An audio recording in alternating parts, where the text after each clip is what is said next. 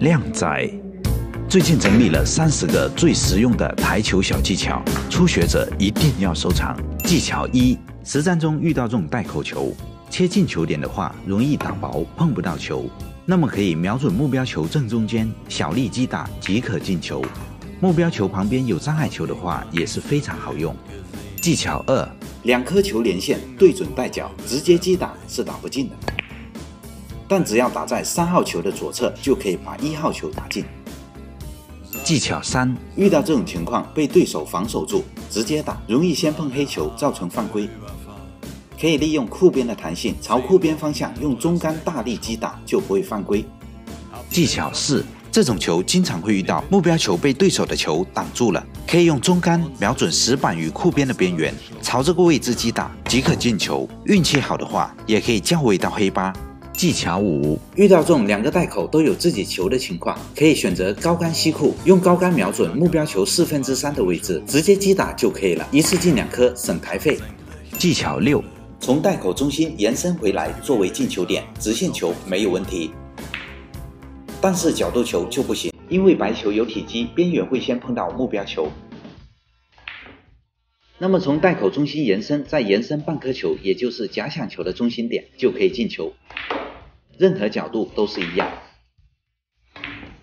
技巧7：被对手防守住了，直接打会把目标球弹出来，可以加右塞，朝着库边方向中力击打，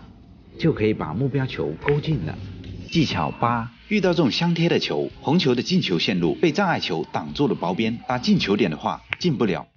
可以瞄准目标球左边，用低杆击打即可进球。技巧9：遇到这种球型摆自由球时，这样放白球击打时容易失误，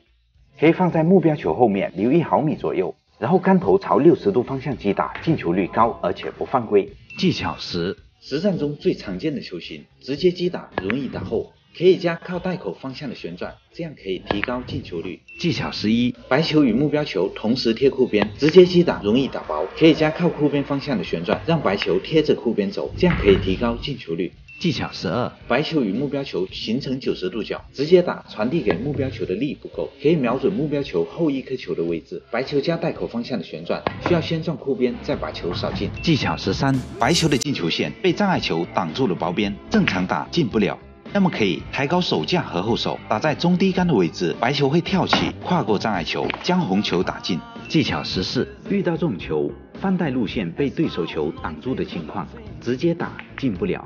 这时候可以利用库边的弹性，抬高手架和后手，握紧球杆，打在中杆的位置就可以进球了，这样不犯规。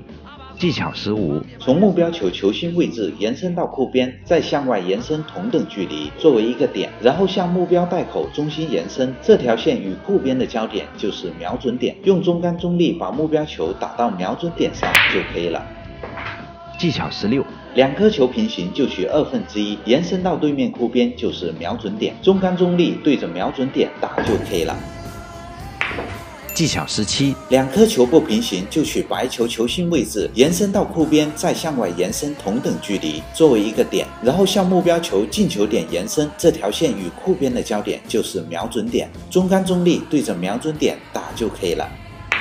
技巧18：从白球球心位置延伸到库边，再向外延伸同等距离，作为一个点，然后向目标球进球点延伸，这条线与库边的交点就是瞄准点，中杆中力对着瞄准点打就可以了。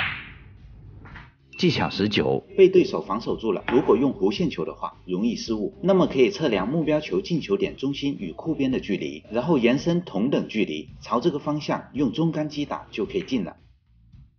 技巧20：遇到这种情况，想要弧线打进，那么就在障碍球的位置加多1颗球的距离，最薄边就是瞄准点。打弧线球需要抬高手架和后手，想往左边拐弯就打白球左下角的点位，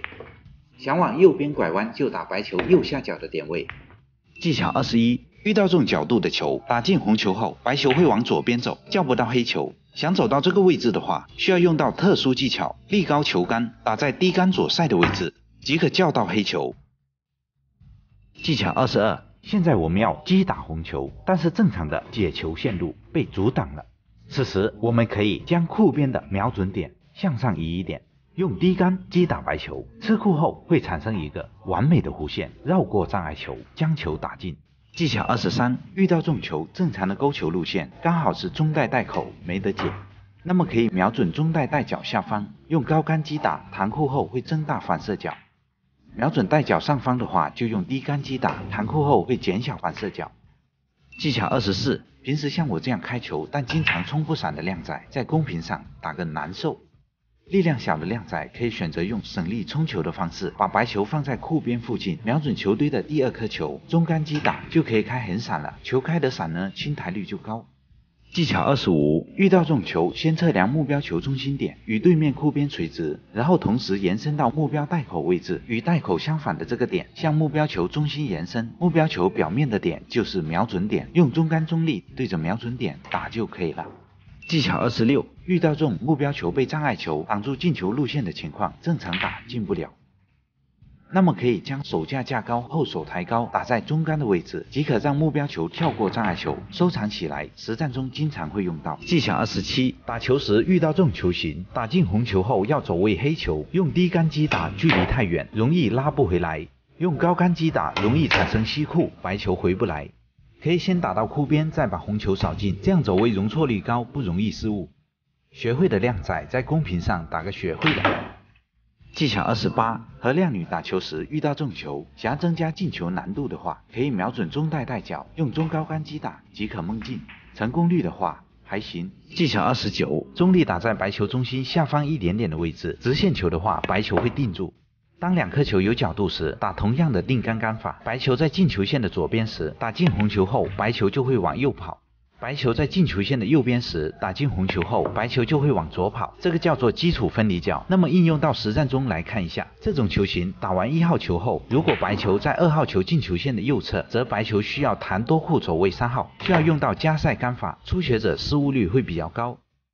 那么如果在打1号球的时候，力量加大一点，让白球走到2号球进球线的左侧，这样走位3号球时就会变得比较简单。所以在选择走位线路的时候，线路越简单就会越稳定。